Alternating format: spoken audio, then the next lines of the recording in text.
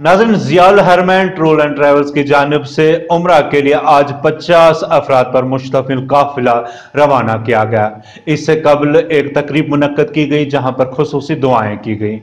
इस तकरीब में इजाफी जिला तरक्याती कमिश्नर पूंछ अलहाज अब्दुल हमीद शेख के अलावा उलमाए कराम की भारी तादाद ने शिरकत की, जहां पर खुसूसी दुआएं की गई। जबकि इस दौरान मुकर्रिर ने खताब करते हुए उम्रा पर जाने वाले खुशनसीब लोगों को मुबारकबाद पेश की। बाद अज़ां गाड़ी को रवाना किया गया। दिखाते हैं आपको पूंछ विजन चैनल के नुमाइंदा निपुण खजूरिया की ये रिपोर्ट। में अल्लाह रब्बुल इज्जत बंदों को क्या नवाजेंगे। रसूल अकरम सल्लल्लाहु तआला अलैहि वसल्लम इरशाद फरमाते हैं कि इसकी बुनियाद पर, इस सफर अजीम की बुनियाद पर खुदावंद कुद्दूस बंदों के साथ दो तरह के इनाम का मामला फरमाते हैं। व इन्नहुमा यनफियानिल फ़क्र वज़्ज़ुनूब, कि ये सफर उम्रा या सफर हज, इसकी बुनियाद पर अल्लाह रब्बुल इज्जत बंदों के फक्र को दूर फरमाते हैं, उनकी गुर्बत को दूर फरमाते हैं, उनकी मुफलिसी को दूर फरमाते हैं, उनके हालात को बदलते हैं। आज बज़ाहिर हमें ये नजर आता है कि हम हज के लिए जाएं या उम्रे के लिए जाएं तो हमारा लाख, 2 लाख, 2.5-3 लाख रुपए, या उम्रे के लिए जाएं तो 50,000 से लेकर लाख रुपए तक खर्च होता है। तो बज़ाहिर हमारी आंखें ये देखती हैं कि हमारा पैसा सर्फ हो रहा है, हमारा पैसा खर्च हो रहा है, हमारे घर से दौलत जा रही है। लेकिन अल्लाह के रसूल सल्लल्लाहु तआला अलैहि वसल्लम फरमाते हैं, तुम्हारी आंखें जो देख रही हैं वो गलत देख रही हैं। तुम अल्लाह के रास्ते में और अल्लाह के घर के तवाफ और अल्लाह के घर की ज़ियारत के लिए जो पैसा खर्च कर रहे हो, इस खर्च की बुनियाद पर अल्लाह रब्बुल इज्जत तुम्हारे घर के हालात तब्दील फरमाएंगे। जैसे सूद के मुताल्लिक रसूल अकरम सल्लल्लाहु तआला अलैहि वसल्लम ने फरमाया कि सूद ये माल को घटाता है और ज़कात माल को बढ़ाता है। अगरचे बज़ाहिर हमारी आंखें ये देखती हैं कि हम ज़कात दे रहे हैं तो हमारे घर से माल जा रहा है, और हम सूद और इंटरेस्ट ले रहे हैं तो हमारे घर माल का इजाफा और माल की आमद हो रही है। अगरचे बज़ाहिर हमारी आंखें ये देख रही होती हैं, लेकिन रसूल अरबी सल्लल्लाहु तआला अलैहि वसल्लम की पाक और मुक़द्दस जुबान ने हमें यह बात बयान की है कि सूद की बुनियाद पर माल घटता है और ज़कात और सदक़ात की बुनियाद पर माल बढ़ता है। अस्सलाम वालेकुम वरहमतुल्लाहि वबरकातुहू। मैं चंद लम्हात के लिए आपके रूबरू आया हूँ। मेरी आपसे गुजारिश है, मैंने चंद बातें आपसे जरूरी करनी है। मौलाना दानिश साहब ने बड़ी तफसील से बात आपके सामने रखी है। मैं इस मुनासबत से आपके सामने आया हूँ, ना मेरा ये आना मकसूद है कि मैं अपने आप को यहाँ पे आपको कुछ बताऊँ। बेसिकली अल्लाह पाक का एहसान हुआ, जब हज पे चला गया, वापसी पे 3 साल मुझे ये शर्फ हासिल हुआ कि मैं स्टेट हज कमेटी का मेंबर रहा और जिला पूंछ और राजौरी के आज़मीन हज को तरबियत देता रहा। और फिर एक वक्त आया, हमें भी शिद्दत से था कि हम उम्रे पे जाएं। मैं आपके सामने एक मिसाल पेश करता हूँ। मास्टर रहमान साहब मेरे सामने मौजूद हैं। ये उम्रे पे गए, यहाँ पे कोई एजेंसी, यहाँ पे कोई ट्रैवल एजेंसी नहीं थी, और ये कितने परेशान हुए ये अपनी जगह से पूछ लेना। अल्लाह पाक का एहसान हुआ, पिछले साल यहाँ पे ये जो है, यहाँ पे इन्होंने हाजी इस्लाम साहब ने ये यहाँ पे इसका जो है एहतमाम किया। हज़रत मौलाना गुलाम कादिर साहब, अल्लाह पाक उनकी उम्र दराज करे, मुझे याद है वो सामने दुआ हुई थी, जो जो दुआएं मांगी अल्लाह ने सब कबूल की। और अल्लाह पाक का एहसान हुआ कि आज यहाँ से उम्रा के लिए ये दूसरा जो है यहाँ से हमारा जो है सफर शुरू हो रहा है। अल्लाह पाक का एहसान हुआ, उस तकरीब में मैं भी मौजूद था। मोहतरम हमीद शेख साहब, मामला जिला तरक्याती कमिश्नर साहब, ये भी मौजूद थे। नाज़रीन आदाब, ये है महनाज के बनने पर आप देख रहे हैं पूंछ विजन चैनल। पूंछ विजन चैनल के खुसूसी प्रोग्राम पूंछ आज में आपका खैर मकदम है। मैं हूँ आपका मेजबान मुख्तशिम एहतशाम। डालते हैं आज की अहम सुर्खियों पर एक नजर। आपको बहुत बहुत मुबारक हो, जिसकी वजह से ये ज़वाल आया है। तो आप दुआ करें अल्लाह ताला इस उम्मत को नेक बनाए और एक बनाए। इस पर बहुत ज्यादा दुआ आप कीजिएगा, और खास तौर से रियासत जम्मू कश्मीर के लिए अल्लाह ताला हमारे हिंदुस्तान और पाकिस्तान के हुक्मरानों को अपना सलीम अता फरमाए कि ये अमन से रहें, भाई भाई बन के रहें। इसके लिए बहुत दुआ कीजिएगा, अल्लाह हिंदुस्तान और पाकिस्तान को दोस्त बना दे, इनकी दुश्मनी खत्म हो जाए, ताकि जो बेकसूर लोग हैं वो कहीं इसका खमियाजा ना भुगते।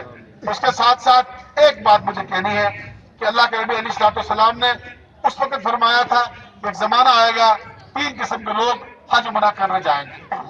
फरमाया मालदार लोग जाएंगे सैर व तफरीह के लिए, और गरीब लोग जाएंगे भीख मांगने के लिए, और उलमा जाएंगे, अहले इल्म जाएंगे रियाकारी के लिए। अब ये तो उस वक्त फरमाया था, और ये बात अल्लाह के नबी की है जो पत्थर पर लकीर है, जिसमें कोई शक व शुबा नहीं है। अब हल ये है कि जब मालदार जाए वो ये फरमाना नबी जहन में रखे और वहां सैर सपाटा ना करे, डरे कि मेरे अल्लाह के नबी ने जो वईद सुनाई थी, जो तंबीह की थी, मैं उस जुमरे में तो ना कहीं आ जाऊं, बचे। और गरीब जाए वो भीख ना मांगे। वो अगर वहां पहुंच जाता है, अमलन तो गरीब को वहां जाने की इसलिए कि भाई उसके पास हालात नहीं है, वो कर्जा उठाता है, बाद सूदी कर्जा उठा के लोग वहां जाते हैं, अच्छी बात नहीं है। अगर अल्लाह हालात दे तो जाना चाहिए, वरना अल्लाह आपको आपकी नीयत पर तो सजरा सवाब यहाँ अता फरमा दे। और उलमा को भी जब वहां जाए, उलमा भी ये ज़हन में रखे कि कहीं उनका नाम भी कुछ फहरिस्त में ना आ जाए जिसकी निशानदेही अल्लाह के नबी अलैहिस्सलाम ने की थी। बहरहाल इसका ख्याल रखे। मैं ज़ियाउल-हरम इस टूर ट्रेवल को मैं मुबारकबाद देता हूँ। और हम जाए, अल्लाह ताला करे कि ये हमारा उम्रा आज हमारी कबूल हो, और वापस जब आए तो ये लगे कि हमें कुछ असर हुआ है इसका। क्योंकि अक्सर लोग जो है, बहुत पहले हमारे लोग काम काज ले जाते थे, कुछ दिगर मामलात में भी जाते थे, तो उनकी वजह से काफ़ी जगहों पे ये जो अब हाजी इतना बड़ा लक़ब है या उम्रा करके जो लोग आते हैं, इतना बड़ा लक़ब है, तो इसको थोड़ा सा इस पर धब्बा लग गया हुआ है। तो अब हालात बदल चुके हैं, अब लोग ज़्यादा जो है वो काम काज की तरफ से कम जाते हैं, और वाकई जो इबादत की गरज से ये सफ़र महमूद पे आप लोग जा रहे हैं, अल्लाह ताला आपको इसमें आसानियाँ फरमाए इस सफ़र में आपके लिए। और मैं फिर से गुजारिश करूँगा कि हमारी तरफ से सलाम अर्ज़ करें सबकी तरफ से, और सब के लिए दुआ में याद रखें, हिदायत के लिए दुआ करें। अल्लाह के आज ये ज़ियाउल-हरम जो एजेंसी है यहाँ पे हमारे खामसार में, हाजी अब्दुल ने और हाजी गुलाम साहब ने इसको जारी किया है, उस पर दूसरा ग्रुप जा रहा है। और अल्लाह की बड़ी मेहरबानी है कि पहले लोग जम्मू जाते थे या श्रीनगर जाकर टेलीफोन से रब्ता कायम करते थे, अब बड़ी सहूलत है, किसी को वहाँ जाने की ज़रूरत भी नहीं। पासपोर्ट का मसला भी ये लोग हल करते हैं, वीज़े का मसला हल करते हैं, जाने में बड़ी सहूलत है, बड़ी खूबसूरत गाड़ियाँ हैं, बड़ा अच्छा इंतज़ाम है। मेरी तमाम लोगों से अपील और गुजारिश रहेगी कि वो जिनको अल्लाह ताला तौफीक दी है, जिन पर हज फर्ज वो हज करे। लेकिन उम्रा तो हर आदमी कर सकता है, उम्रे के लिए कोई कैद नहीं है। बहुत से लोगों को गलतफहमी है कि जो उम्रा कर ले उसके लिए हज करना जरूरी होता है, ऐसा नहीं है। हज के लिए फर्जियत है, उम्रा एक नफल। नाज़रीन आदाब, ये है महनाज केबल नेटवर्क, आप देख रहे हैं पूंछ विजन चैनल। पूंछ विजन चैनल के खुसूसी प्रोग्राम पूंछ आज में आपका खैर मकदम है। मैं हूं आपका मेजबान मुख्तशिम एहतशाम। डालते हैं आज की अहम सुर्खियों पर एक नजर। बड़ी अच्छी खिदमत करते हैं। हमने जो लोग उम्रा से वापस आए उनसे पूछा है कि बड़ा अच्छा इंतज़ाम है उनका, खाने पीने का, ठहरने का इंतज़ाम। मेरी तमाम लोगों से ये अपील है, गुजारिश है कि अल्लाह ताला जिनको तौफीक दी है वो इस सफ़र महमूद पर ज़रूर जाएँ और ये सादत हासिल करें, क्योंकि ज़िंदगी में हर इंसान की ख्वाहिश होती है कि हरमैन शरीफैन की ज़ियारत की जाए। तो अल्लाह ताला ने अगर ये हमें मौका दिया है अपने करीब से, अपने शहर से, अपने पड़ोस से, तो तमाम हज़रात से गुजारिश है तो इन दो हज़रात के साथ ज़रूर जाएँ। और इस मुकामी एजेंसी जो है ज़ियाउल-हरम टूर एंड ट्रैवल, इनका ज़रूर फ़ायदा उठाएँ। अल्लाह ताला आप सबको जाने की तौफीक अता फरमाए। जो लोग जा रहे हैं उनसे भी गुजारिश है कि वो तमाम लोगों के दुआ करें, मुल्क के लिए, वतन के लिए, अपने लोगों के लिए। अल्लाह ताला आप सबको इस सफ़र महमूद जाने की तौफीक अता फरमाए। हमारे दिल को अपने काबू में करके इसे पाक और सलीम दिल बना दे मौला, इसे सलीम दिल बना दे मौला। या अल्लाह जितनी गंदगियां इस दिल में भरी है मौला, उनको पाक और साफ कर दे मौला। अपनी याद से इस दिल को मामूर कर दे मौला, गलाजत से इस दिल को पाक कर दे मौला। दिल साफ होगा मौला तो आपकी याद आएगी, दिल पाक होगा मौला तो आपकी प्यारे हबीब की मोहब्बत इसमें आएगी। मौला आज हमारे दिल ही नापाक है, मौला आज हमारी सोच ही गलत है, मौला हमारी इस्लाह फरमा दीजिए। हम इस्लाह के मोहताज हैं मौला, हम इस्लाह के मोहताज हैं मौला, हम इस्लाह के मोहताज हैं मौला। हमें अपना खौफ अता फरमा दीजिए, हमें प्यारे हबीब की मोहब्बत अता फरमा दीजिए, हमें मौत का इस्तेज़ार अता फरमा दीजिए, हमें मौत का इस्तेज़ार अता फरमा दीजिए। کہ اللہ اس دنیا کی ظاہری چمک دھمک میں ہم کھو گئے مولا، اپنے مقصد اصلی سے ہٹ گئے مولا، ہمیں کرنا کیا ہے جانا کیا ہے بھول گئے مولا۔ مولا ہمارے دلوں کی سنگ دلی کو دور فرما دے مولا، ہمارے دل پتھر ہو گئے ہیں مولا، دلوں کو نرم کر دے مولا، دلوں کو نرم کر دے مولا۔ ہم پہ آذانیں اثر نہیں کرتی، ہم پہ نمازیں اثر نہیں کرتی، ہم پہ تلاوتیں اثر نہیں کرتی، ہم پر نصیحت اثر نہیں کرتی، اس لیے کہ مولا دلوں میں دنیا بھر چکی ہے، دلوں میں دنیا بھر چکی ہے۔ مولا ہمارے دل کو پاک اور صاف کر دے یا اللہ، پوری عالم انسانیت کے حال پر رحم کر دے، پوری امت مسلمہ کو معاف کر دے، پوری امت مسلمہ کو معاف کر دے، پوری امت مسلمہ کو معاف کر دے، انہیں نیک اور ایک بنا دے، انہیں نیک اور ایک بنا دے، ظلم کرنے سے اور ظلم سہنے سے دونوں سے بچا دے۔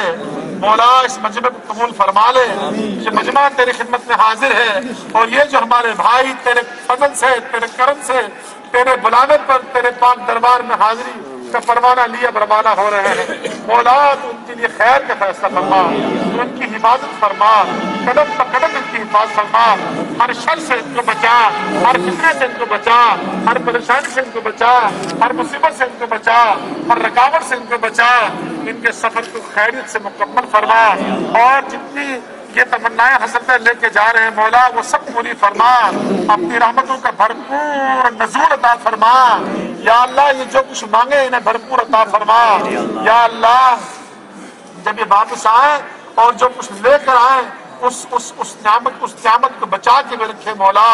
مولا ان کے سفر کو اس پورے علاقے کے لیے، پوری انسانیت کے لیے، پوری امت کے لیے خیر کا ذریعہ بنا، خیر کا ذریعہ بنا، خیر کا ذریعہ بنا۔ یا اللہ ہمارے علاقے میں امن پیدا فرما، جو موجودہ حالات پیدا ہو رہے ہیں مولا جنگ و جدل سے ہمیں بچا، فتنہ و فساد سے ہمیں بچا، پریشانیوں سے پوری انسانیت کو بچا۔ ناظرین آداب، یہ ہے مہناز کے ون نیٹ ورک، آپ دیکھ رہے ہیں پونچھ سیزن چینل، پونچھ سیزن چینل کے خصوصی پروگرام پونچھ آج میں آپ کا خیر مقدم ہے۔ میں ہوں آپ کا میزبان محتشم احتشام۔ ڈالتے ہیں آج کی اہم سرخیوں پر ایک نظر۔ کامیابی عطا فرما، اور یا اللہ ہماری دعاؤں کو اپنے فضل و کرم سے قبول اور منظور فرما۔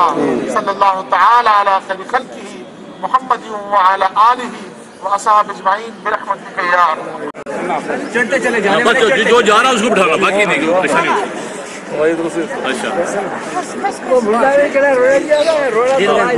بزرگ کو چھوڑو، بس دعا کریو تو رو روا کریو تو چمٹ جائیے اسے چھوڑیو نہ اسے۔ اللہ خیر چلتے چلے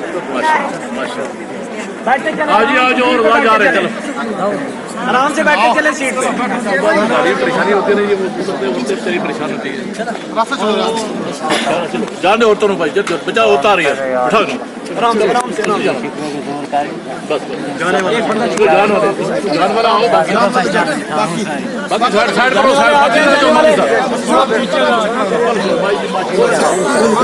جانے والے آرام سے آتے ہیں۔ چلو چلو بچہ بڑا بٹھانا دو، اللہ رسول لے کے عمل کیا بس بس۔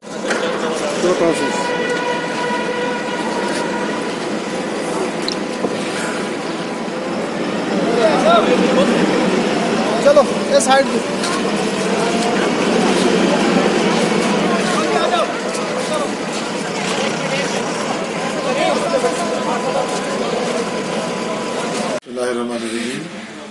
آج جو ضیاء-ال-حرم ٹور اینڈ ٹریول ایجنسی ہے اس کے زیر اہتمام لگ بھگ 50 کے قریب جو میری معلومات ہے لوگ جو ہیں وہ مرد و خواتین عمرہ کی سعادت حاصل کرنے کے لیے آج یہاں سے روانہ ہوئے، اور یہ بہت ہی خوش آئند بات ہے، اور میں ان تمام لوگوں کو اور ان کے اہل خانہ کو اس مقدس سفر پر روانہ ہونے کے موقع پر دل کی گہرائیوں سے مبارکباد دینا چاہتا ہوں، اور دعا گو ہوں اللہ تبارک و تعالیٰ ان کے سفر کو قبول فرمائے، اور وہ جو وہاں کی رحمتیں اور برکتیں لے کر آئیں گے اللہ تعالیٰ ہماری نجات کا ذریعہ بنائے۔ یہ خوش آئند بات ہے، اور میں اس موقع پر تمام برادران اسلام سے گزارش کرنا چاہوں گا کہ جن کے پاس بھی سکت ہو اور جن کی بھی مالی حالت اس بات کی اجازت دیتی ہے کہ وہ اس سفر پر جا سکے، میری ان سے گزارش رہے گی وہ ضرور اللہ کے گھر کا دیدار کریں اور نبی پاک علیہ الصلوۃ والسلام کے روضہ اقدس کی زیارت کریں، اور چونکہ ہر مومن کی ایک سب سے بڑی خواہش یہی رہتی ہے کہ اسے حرمین شریفین کا دیدار نصیب ہو، और आज जबकि एक ज़माना था लोगों के हालात वैसे नहीं थे, लेकिन आज हम महसूस करते हैं कि अल्हम्दुलिल्लाह मुआशरे में लोगों की माली हालत बेहतर हुई है और लोगों के अखराजात भी पूरे होने लगे हैं। वो तबका जो गरीब है या नादार है, इंशाअल्लाह ताला अल्लाह ताला उनको उनकी नीयत पर ही सवाब देगा। वो भी अल्लाह से दुआ करें, अल्लाह ताला उनके लिए हालात और असबाब बनाए। लेकिन ये ज़रूरी नहीं है कि हम कर्जा लेकर जाएं। और अगर बहुत सी मरतबा लोगों को जाने का शौक़ तो बहुत होता है, क्योंकि बहुत से लोग हमसे मसाइल पूछते रहते हैं कि जी मुझे उम्रा करने का शौक़ है तो मैं क्या करूँ, मैं कर्ज़ ले लूँ, मैं उम्रा हज करने जाता हूँ तो कर्ज़ पर करूँ। देखिए शरीयत मुताहरा ने बहुत आसानियाँ रखी हैं और अद्दीन युस्र, दीन जो आसानी का नाम है। हज की तमन्ना लिए कोई शख्स हज नहीं कर सका, अल्लाह उसको हज मबरूर का सवाब अता फरमाएंगे उसकी नीयत की वजह से, उसके शौक की वजह से। नाज़रीन आदाब, ये है महनाज केबल नेटवर्क, आप देख रहे हैं पूंछ विजन चैनल। पूंछ विजन चैनल के खुसूसी प्रोग्राम पूंछ आज में आपका खैर मकदम है। मैं हूँ आपका मेज़बान मुख्तशिम एहतिशाम। डालते हैं आज की अहम सुर्खियों पर एक नज़र। इस सआदत से ज़रूर बराबर हूँ, महरूम न रहें और कोशिश करें कि, और ख़ास तौर से अपने बच्चों को भी, चूँकि आजकल हम देखते हैं जवान बच्चे और बच्चियाँ जो हैं वो जो हमारा बिगड़ा हुआ मुआशरा है और जो मुआशरे की खराबियाँ हैं वो उनसे मुतासर हो रहा है। ऐसे में अगर हमारे नौजवान तबका भी, नौजवान बच्चे और बच्चियाँ भी हरमैन शरीफैन की ज़ियारत करेंगे तो इंशाअल्लाह ताला उनके दिलों पर भी वो नक्श मुरतब होंगे और उसके असरात समाज पर, एक दीनी समाज, एक नमाजी समाज बनने में, और एक ऐसा समाज जो अमन और मोहब्बत और भाईचारे की बात करेगा, जो पढ़ने लिखने की बात करेगा, जो मेल जोल की बात करेगा, वो तैयार होगा। बहुत बहुत शुक्रिया।